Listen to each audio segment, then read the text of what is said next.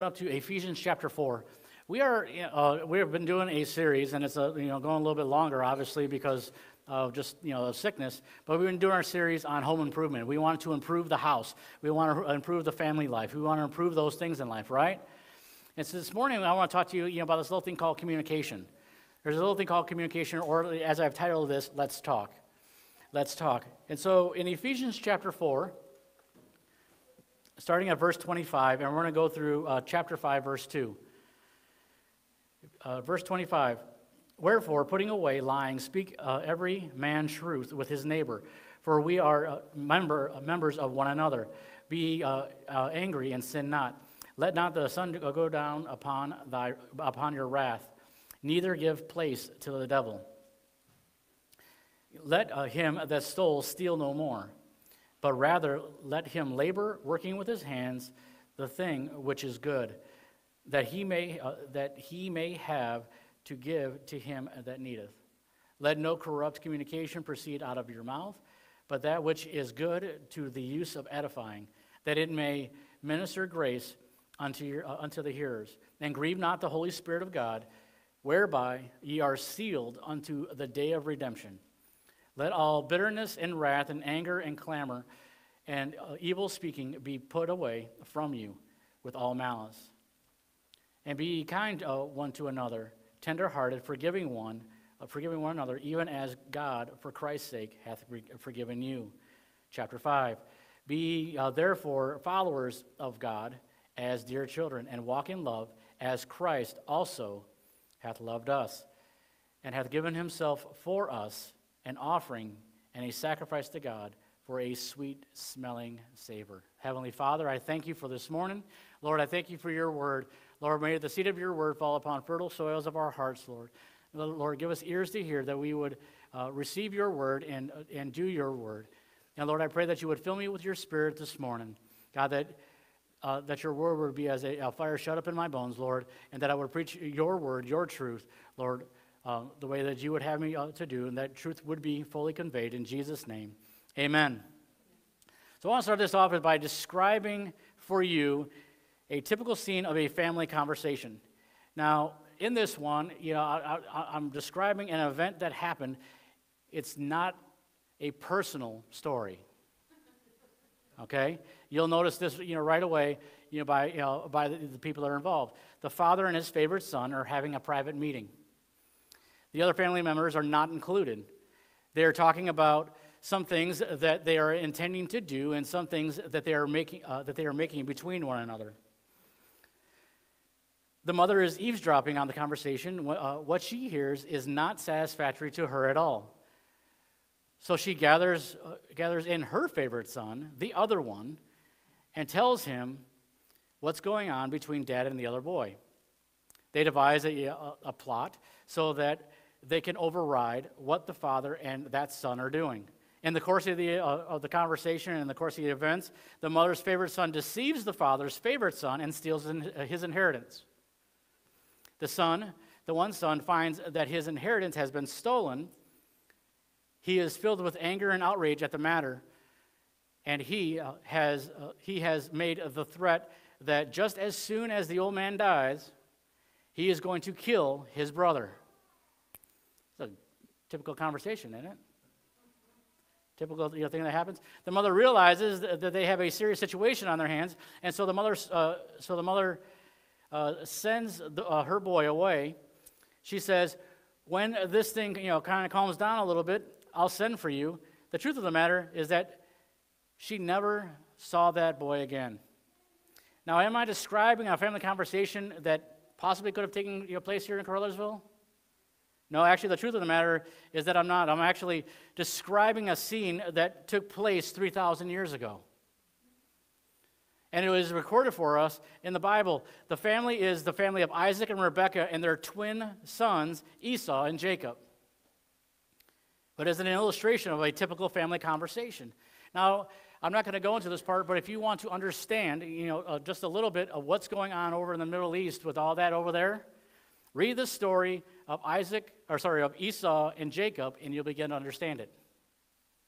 Because Jacob obviously would be Israel, and Esau is the Muslims, the Palestinians over there. And that actually goes, if you think that's just something that's happened during your lifetime or just maybe the past couple, it's been going on for the past 3,000 years. They've been fighting each other. But I'm not talking about that this morning. I'm just saying if you want a little bit more insight, that's where you should go and find that out. Communication, obviously, we know is like sharing, is sharing or exchanging information along with the emotions which accompany the information shared between individuals or groups or groups of individuals. When you communicate, you not only share what you think about the matter, but you also share how you feel about the matter, right? Communication involves this process. You actually say something, and you know what you think you are saying when you say it, what you say, or what you say. Then others who are listening to you hear what you say, but they may hear what you say in a different way than is intended for it to be heard. Then the people who heard you, they respond to you on the basis of what they thought they heard you say and how they felt about what they thought you were saying. Then you hear what they say, but you may not know exactly what they meant when they said what you said.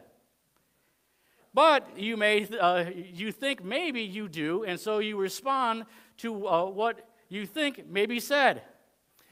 Are you confused? Yes. You should be. Because that's how the conversation goes. That's typically like how a conversation nowadays in the United States goes. Because why? Because somebody thinks that they heard something, a certain way, and then they only heard part of it, and then they heard this, and then they interpret it the way that they wanted, to interpret it, right? That's one of the reasons why, I would rather talk to you on a phone. I actually rather talk to you in person than on a phone, but rather than a text message. Because I could sit there. It just to me it feels weird when I do a text, and if you know me, I have a little bit of sarcasm. I had to and then I put it on there, and I had to put a little smiley face on there so they know that I'm kidding, or a little JK for just kidding, or LOL. If you don't know what those mean, then you could talk to anybody. Just talk to a younger person; they probably know what those words mean. But anyways, that's the whole thing is that most people nowadays, they hear something from, that they're hearing from somebody else, that they're hearing from somebody else, that they're hearing from somebody else, and they don't ever actually go back to the original source, right?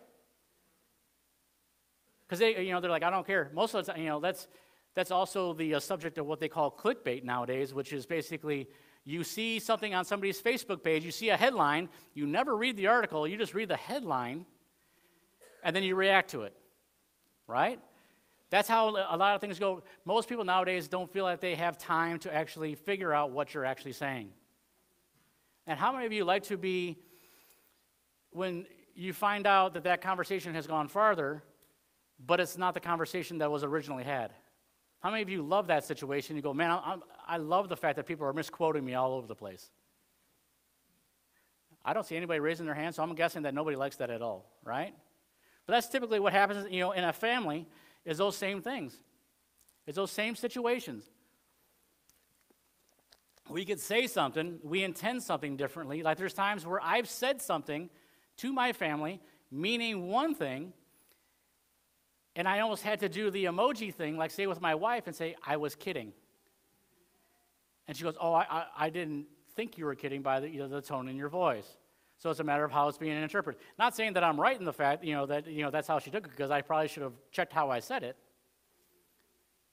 But I'm saying that's how things can get misconstrued.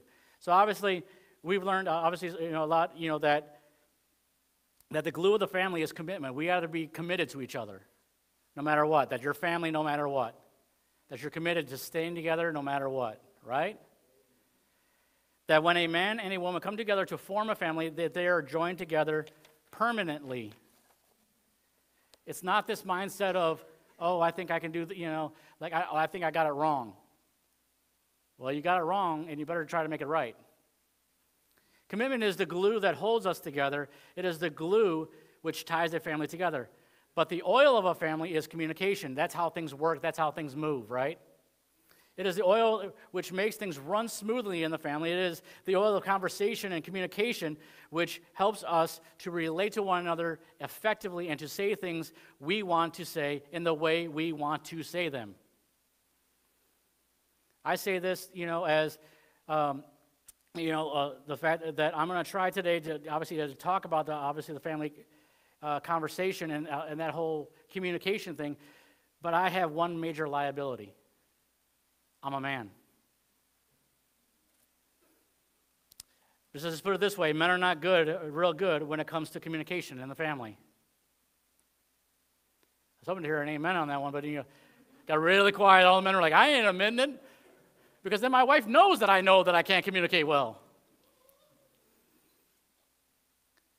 So in the 46 years that I've tried to communicate to my family, whether it be my parents at home and my brother, when I was growing up, or when I first got married, to Alicia, trying to communicate those things, and then we had Lily, all those things, all in that entire thing.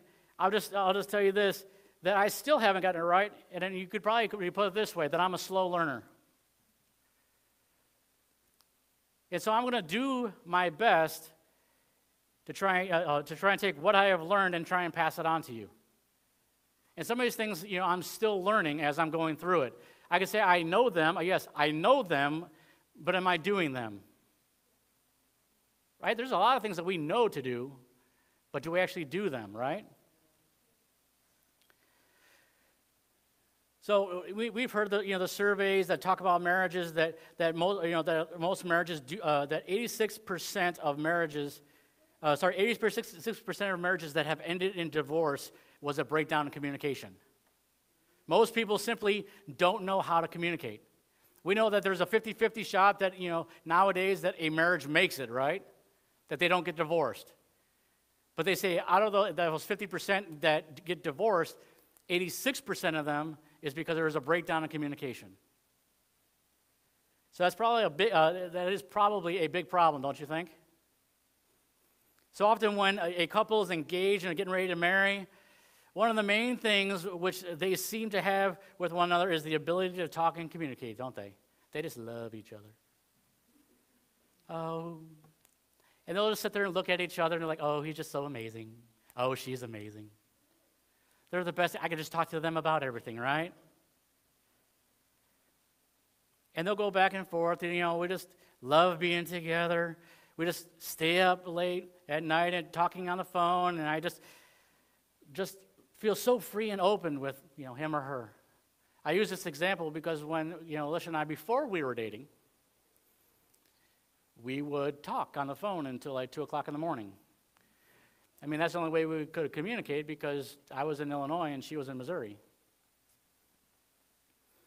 That's how we were. We would just sit there and talk. We weren't dating because we didn't date until 5 years later. If you don't know that story, it was not by my choice. All right. I could say that now because I'm up here and I have the microphone and she's down there, It wasn't, I could say that it wasn't by my choice, but it was for the best. Let's just put it that way. But it's, they'll look at it and say, it's just marvelous, everything else. And you have these people come out and they're like, oh, we're just soulmates. Nothing could ever change that. We connect with one another. We're just so compatible. But then when difficulties come, and unfortunately when marriages do not make it, you begin to hear things like, we just didn't understand one another. We just didn't talk with one another anymore. Somehow we just couldn't seem to talk to one another anymore. So you went from telling that person everything to saying, I can't even talk to him now, right? And that's what it ends. So from there, there's something that happens in marriages that sabotages the whole matter of communication. And sometimes there is something that happens in families which hinders families from communicating with one another the way that they want to.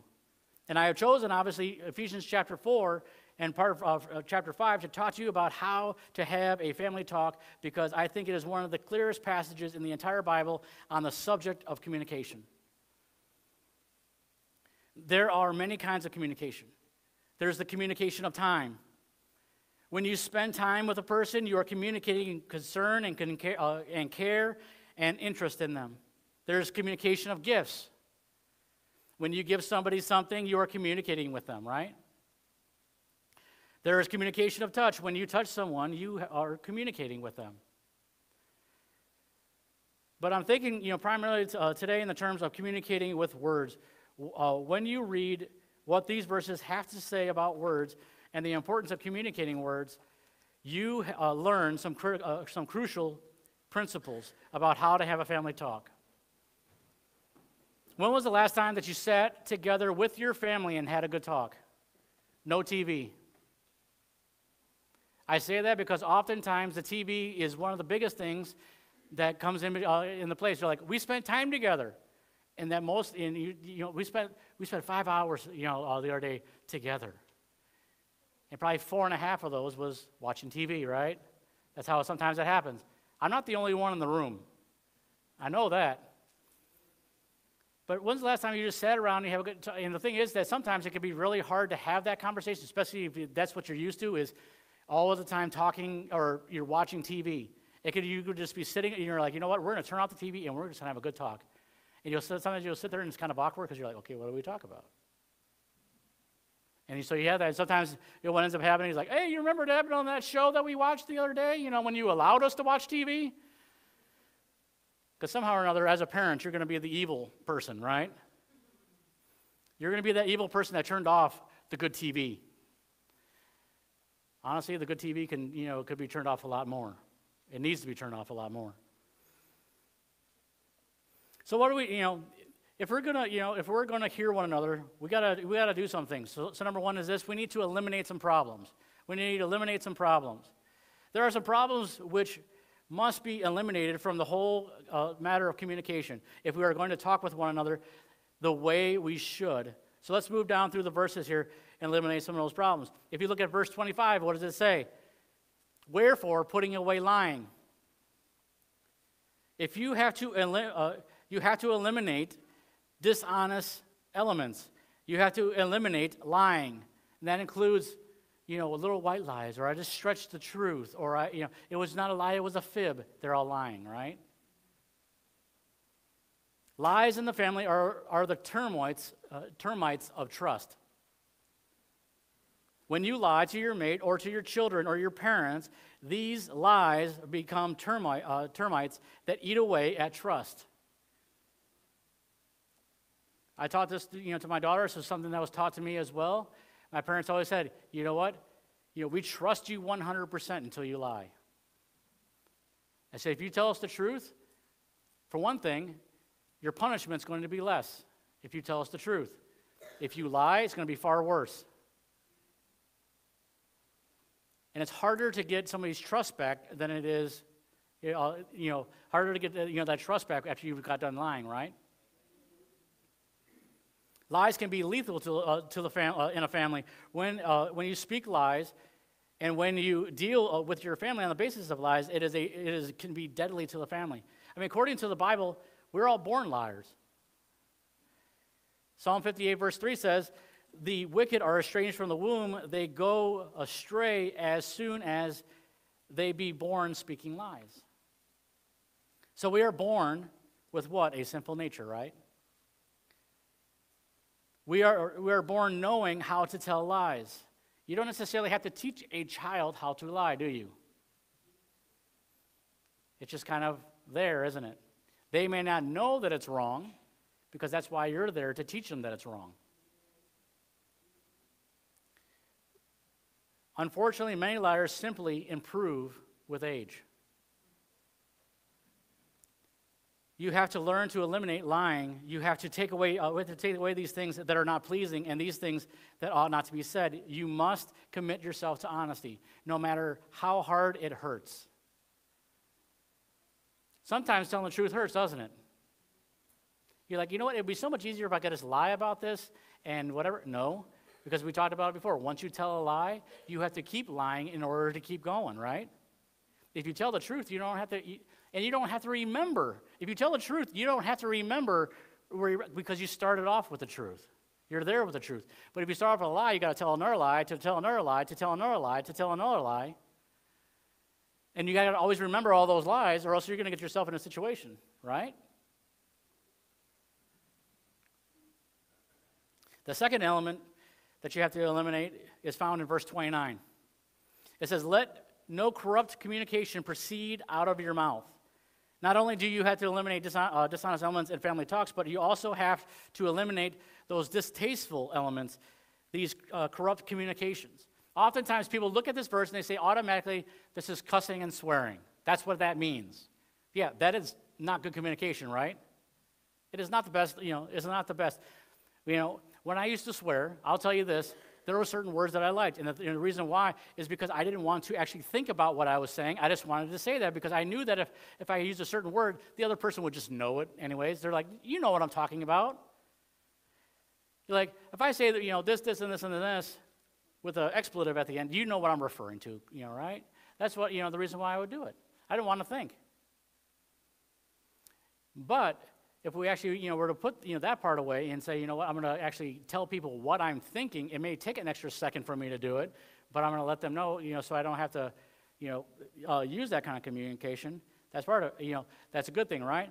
But the word corrupt is a word that was used to refer to overripe fruit or rotten fish. So think about it. Overripe, in other words, rotten fruit, rotten fish. Can you smell it now? There are some elements of corrupt communication that we have to get out of the family conversations. There is a process of corrupt communication that happens in the family. The process is like this. Sometimes it starts with complaining. Nobody in here complains, I know that. Nobody in here. Except for myself at times. There's a place, for registering legitimate complaints. You could tell somebody that, hey, you have a complaint in the family, right? But most of us, however, find a sore and we pick at it, hoping for a reaction. Don't we? At other times, it's complaining that is attached to blame. We complain about it, and then we start blaming the person, right? It moves from complaining to criticism. Start criticizing them. We begin to criticize the other members of the family, and you begin to hear words like this. You never can do anything right. You are always like that. Why are you so prone to make mistakes like that?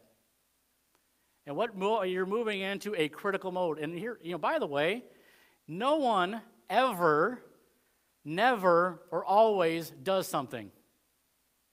Do you understand that? That no one ever, never, or always does something. You always do this. Do they always do that? No. You never put your clothes away. You can't think of one time that they actually did, then you can't use the word never there, right? And then after that, it moves into contempt. Then the person begins to have contempt for other members in the family. You hear things like this. You're so stupid. You're so dumb. How can you be so ugly? This is all corrupt communication. I haven't even got to, I'm not talking about, the fact of swearing. I'm talking about the fact of stuff that is not edifying, obviously. It is not building up anyone. It is destroying the other person, right? This stuff is the stuff that needs to be eliminated from our relationships with one another. It doesn't just go with the family, it also goes with the church family, right? It even goes, beyond that, but we're focusing right now on the family. Not only does it say that we are to eliminate lying, and not only does it say that we are to eliminate corrupt communication, but look at verse 31. It talks about some other dangerous elements that need to be eliminated. Verse 31, let all bitterness be put away. Bitterness is anger turned in. It refers to a bitter root that produces a bitter fruit, right? Whatever you plant is what you get. I know Matt can say this. I know that Doc can say this, and Jay, he's out there. They don't go out there planting corn and expecting pineapples, right? Whatever you plant is what you get. I mean, I'm not a farmer. My wife is obviously more of the gardener than I am, and she goes out there and she plants stuff, and what she plants, she plans on getting, right? She plants tomatoes. She wants tomatoes. She's not hoping for avocados out of that plant. It would be really strange. This stuff right here, that bitter fruit is a poison to the family, which can become bitter and let all bitter, and that bitterness interferes with our family. Beware bitterness. Beware of bitterness, but we must also avoid wrath. The word wrath, because it talks about it there, it says the word wrath means like an explosion or something that is poured out, right? It means an eruption. We get, this word we actually, get from thermos or thermonuclear from it. Now think about those words, thermos or thermonuclear. There are some families that there's a person who blows up the quickest, and the person who makes the biggest scene is the one who wins the argument. The Bible says that you are to eliminate that. And that even includes, because this is something that I do, I'll tell you this, is that it's not the fact of being quick on it. It may be something that I've been holding back. I haven't said anything because, just holding it, and then all of a sudden one day it just blows up. And that's not good either. You say, well, you're showing self-control that entire time. No, I was letting it fester. I wasn't letting it go either. Instead of taking that, keeping my mouth shut, and letting the Lord deal with me on that and letting get that out of there, I just kept it. I was just storing it up, adding more dynamite to the situation.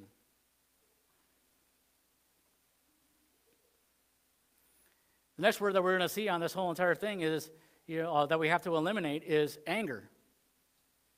Obviously, this word means, it talks about a rising anger, and it literally means to become red-faced. I've never met a person who is angry that has not had their face turn red. I mean, I've seen some pretty calm, angry people, but their face still turns red, no matter what.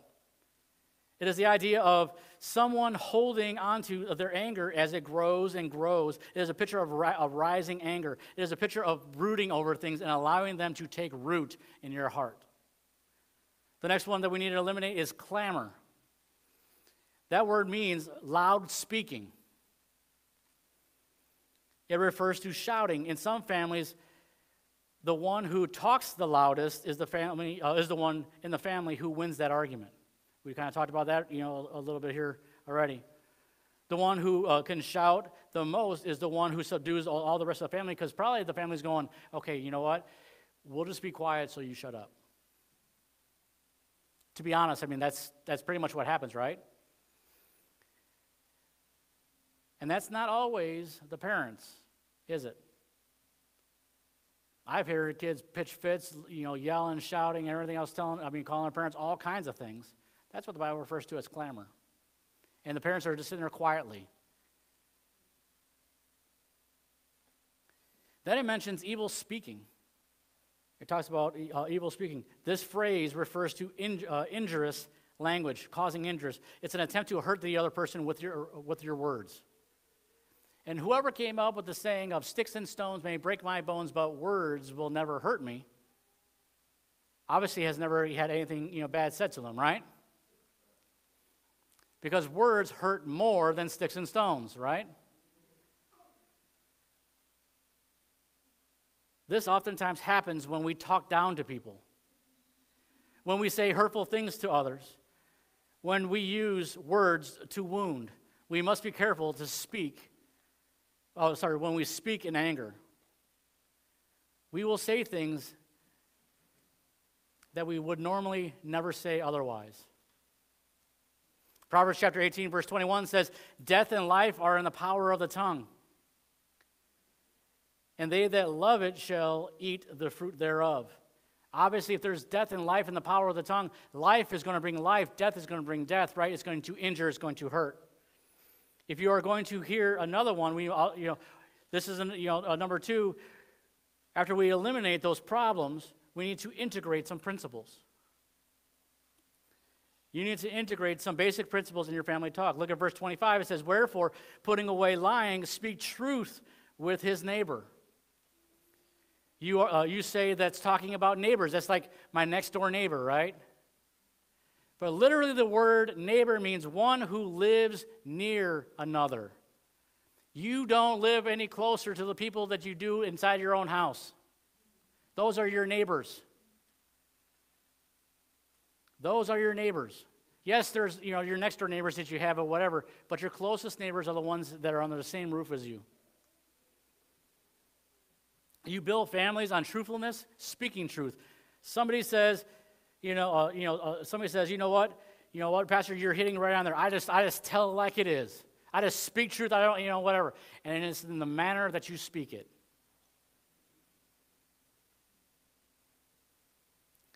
If you look at verse 15 of chapter 4 in Ephesians, it says this, but speaking the truth in love.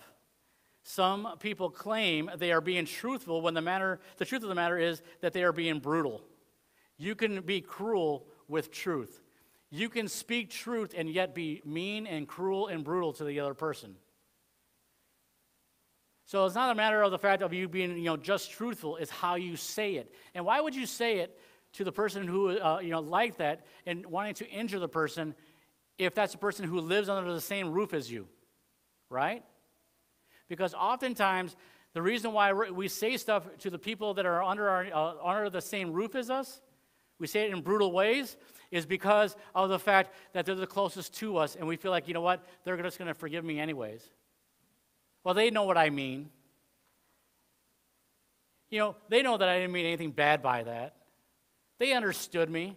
I had to say the truth because they needed to hear it. The problem with that is how you're saying it. You're not speaking the truth in love, right? Let's turn over to Deuteronomy chapter 6. Deuteronomy chapter 6.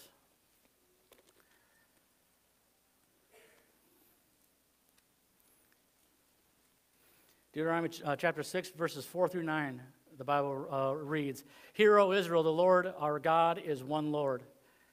And thou shalt love the Lord thy God with all thine heart, and with all thy soul, and with all thy might. And these words, which I command you thee this day, shall be in thine heart. And thou shalt teach them diligently unto thy children, and shalt talk of them when thou sittest in thine house, and when thou walkest by the way, and when thou liest down, and then when thou risest up.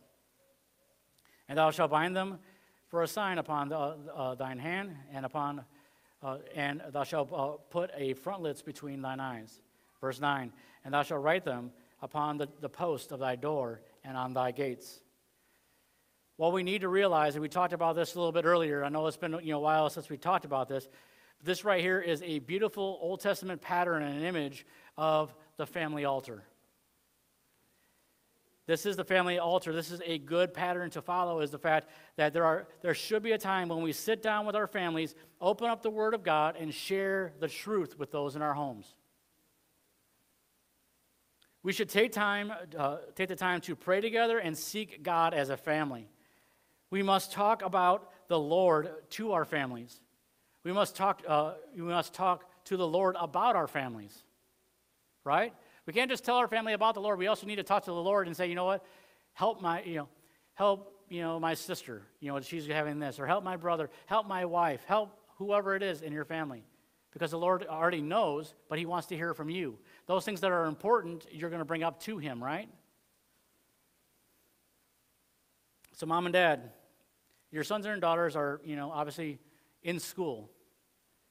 And they are going into a culture that is hostile to everything that you and I believe. It's hostile towards you. You say, well, my child is only, they're only in nursery school.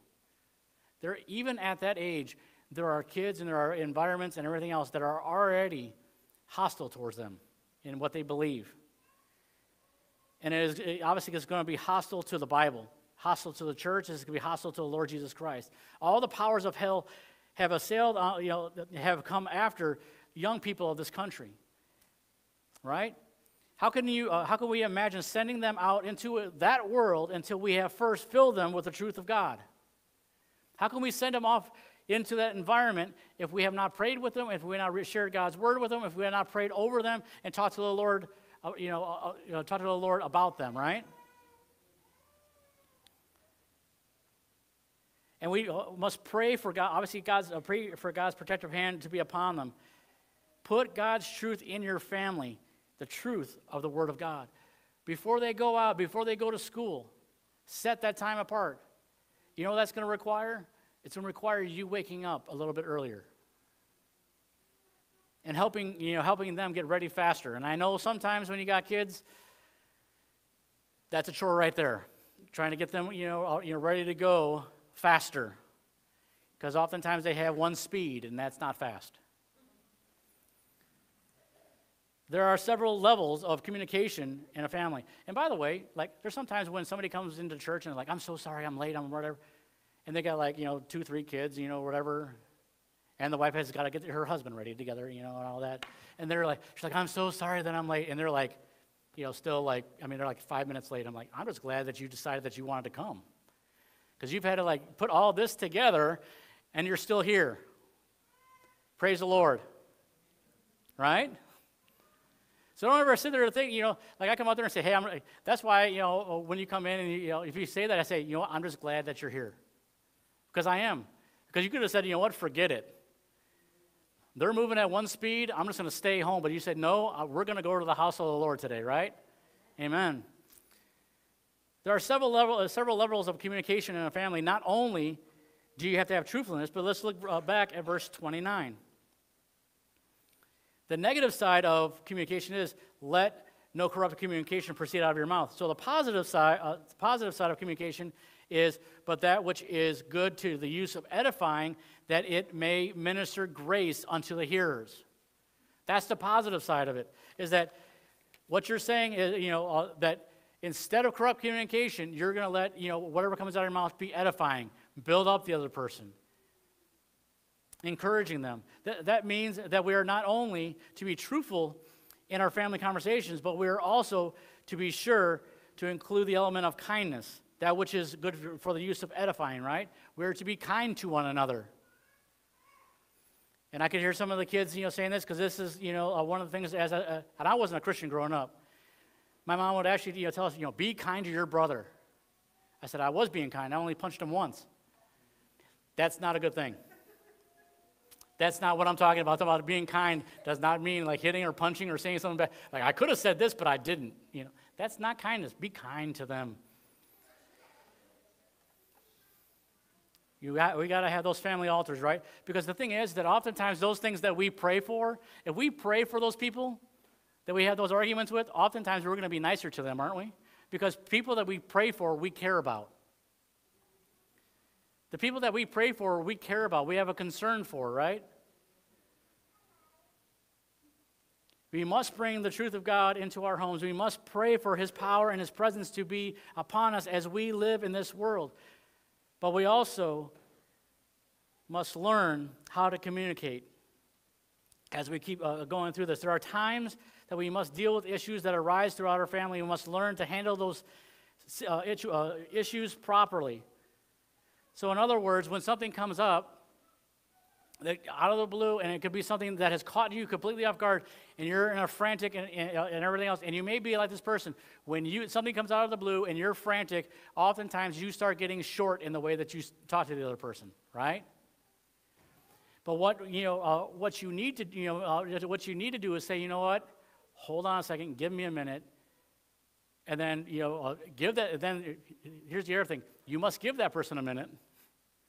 Don't sit there and keep on asking them, because that's not going to help the situation. So you give them a minute so they can collect their thoughts and think about these things, and then they can come back and try to talk about it more rationally about what just happened, right? Whatever that situation is, and however to do it.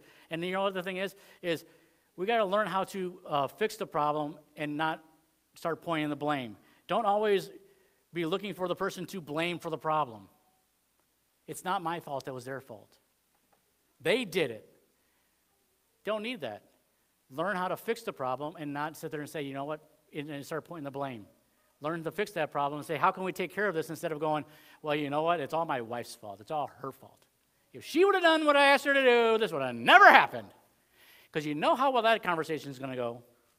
Because if you have that conversation with your wife and say, it's all your fault, and if you did, how many of you know that, you're not going to be, running through a field of daisies and daffodils going, oh, this is a wonderful conversation I'm having. No, all of a sudden, it's going to turn into a shouting match, and it's never going to turn out well, right? because you're causing the other person to be angry too. You're not only angry, you're causing that thing to spread as it goes through. We got to realize that everyone is precious to God. God has given you that family, and every member deserves to be listened to, deserves to be respected, and deserves to be heard. Listen one to another and focus on the problem, not the person. Focus on the problem and not the person.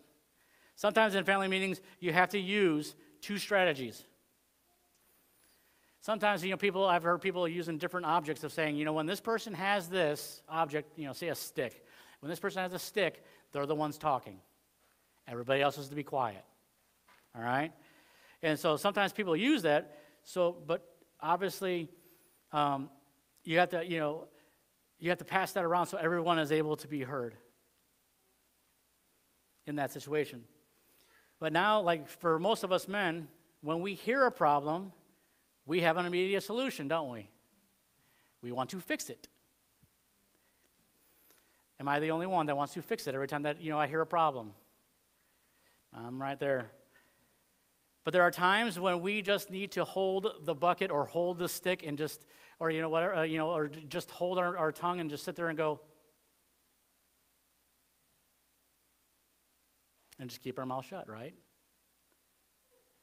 Because we don't always need to fix things. That's in our nature. We want to fix everything, but sometimes we need to do what?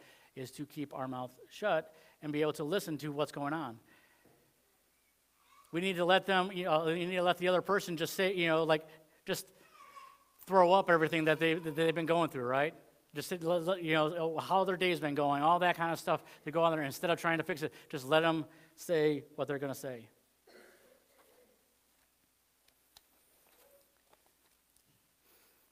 I would have you turn there, but, James chapter 1, verse 19 says this, "Wherefore, my brethren, let every man be swift to hear, slow to speak, and slow to wrath." That's what we need to do. Is that swift means that we are a good listener, right? That we must learn to listen. When somebody in the family wants to tell you something, you have to learn to listen and look at them. This is oftentimes something difficult for children, is the fact that, especially if you're having a conversation about correction, they don't want to look at you. When you're listening to somebody, you look at them, as well. So your ears listen, and then you look at them as well. Obviously, we talked about eliminating some problems, integrating some principles, but finally, we need to appropriate some promises, or to set apart, or to assign to a particular use some of these promises that we see in these verses. As I went and studied these verses, I found that every member of the Trinity is mentioned in this portion of Scripture. In verse 30, you have the mention of God, the Holy Spirit, and it says, God the Holy Spirit says, "And grieve not the Holy Spirit." God the Father shows up in verse 32, and we find that God the Son is mentioned in Ephesians chapter 5, verse 2. The presence of the Trinity should give us encouragement as we seek to govern our families according to the Word of God. But praise God, we have all the help that we need to do what we have been called to do, right? We can do everything. Why? Because the Lord is with us. Lord is with us as we go. In verse 32, the Bible speaks of God the Father. It says, "Even as God, for Christ's sake, has or hath forgiven you." Now think about that. The power of God the Father is this: that as He has forgiven you, you need to forgive others, right? How much has the Lord forgiven you? A lot, right? We need to have that same for the other person, that we need to forgive them. Why? Because Christ has forgiven us. In Ephesians 5:2, it talks about, obviously, God the Son, Jesus Christ, says, "Walk in love as Christ has loved us and has given Himself for us." We have the peace of Christ in our families when we learn to communicate like Him. How did Jesus speak? He spoke the language of love. You say, well, there's times where He threw over tables. Sometimes those things happen, is the fact that, if our communication is rightly focused, then that needs what to happen. Because sometimes we need to show people, you're not listening, so I have to go to a deeper level on that one. His love caused him to do what for us? It caused him to go to the cross for us. Your family needs large doses of love in every area of your life together. That love is yours. If you know Jesus, you must learn how to give it out liberally, right? If you have Jesus Christ in your heart and you have that love, you need to pour that out upon those that are around you. One last story, and I close with this. A woman went to a counselor. She was very upset at her husband. She said, "I am tired of that man. I'm going to divorce that man, but I'm not going to just divorce him. I'm going to destroy him, and I want you to tell me how to do it." The counselor said, "I'll tell you what you do. If you not only want to divorce him, but destroy him in the process, you go home and act as everything is fine. All you do is you praise him and honor him and are responsive to him. Maybe cook him his favorite meals. Tell him how wonderful he is. Tell him that he is your hero. Tell him that he is your everything. Do this for several days, and then finally, when you've got him right where you want him, hit him where it hurts, and tell him that you want to divorce him. And absolutely take him for everything that he has. He won't have a thin dime when you're through with him." She said, "I'll do that." Several months went by, and he didn't hear from her. So the counselor decided to call her, and he said, Are you about ready for that divorce?" She said, "What divorce?" "I married the most wonderful man in the world. Who would want to divorce him?" You might be surprised when what a little praise and a little respect and a little love might do in your family. Right? How we talk, how we communicate with one another says volumes to the world around us as well, right? We need to learn how to show that respect, not use that corrupt, language and stuff that's going to tear down others, right? We need to sit there and speak the truth in love. One of the best things that we could ever do for our families is learn to communicate with one another. We need to learn to express our feelings and concerns in the right manner. It's okay to tell somebody how you feel, but you need to do it in the right way.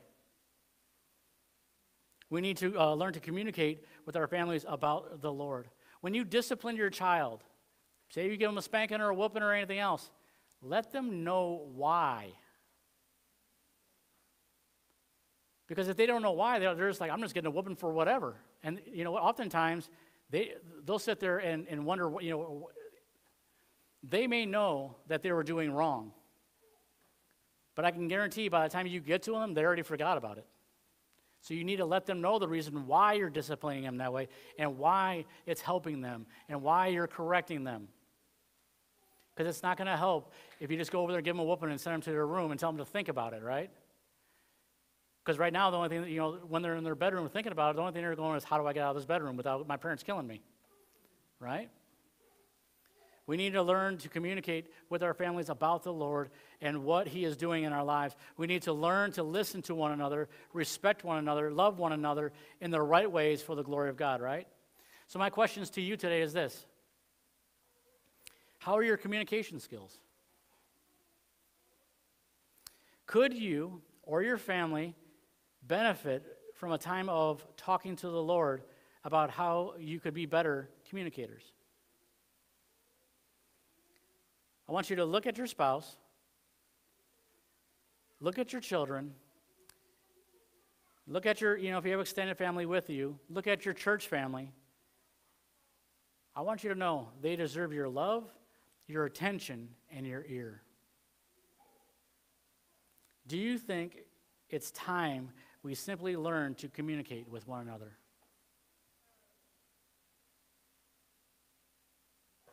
So my challenge for you, obviously, is those questions is, do you think, could you and your family benefit from a time of talking to the Lord about how you could be better communicators? Because you can't lie to the Lord. You're not supposed to do that anyways, right? When we look around at those in this room, you may have your family with you, you have your church family with you. Remember, they deserve your love, your attention, and your respect.